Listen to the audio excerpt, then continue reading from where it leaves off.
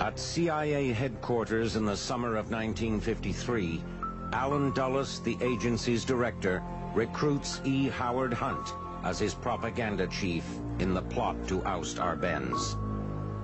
And they took me into a small room in the agency and swore me a special oath. I must never tell what they were going to tell me.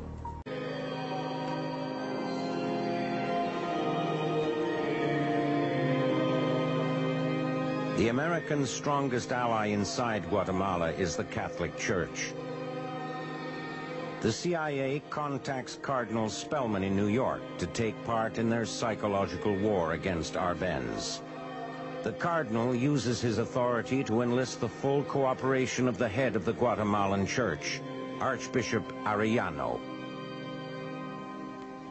Cardinal Spellman convinced his counterpart in Guatemala to issue a pastoral letter several months before the coup, in which the Cardinal basically spelled out his message to the flock that they should rise up against the communists in Guatemala and overthrow them.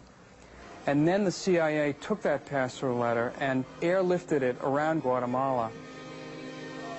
We had gotten the okay from Cardinal Spellman to go ahead with this, and I wouldn't presume to trace the lines of authority within the Catholic Church, how they get their information, but they do. And we've always said, you know, in an admiring way, that the Jesuits form the greatest intelligence service in the world, always have.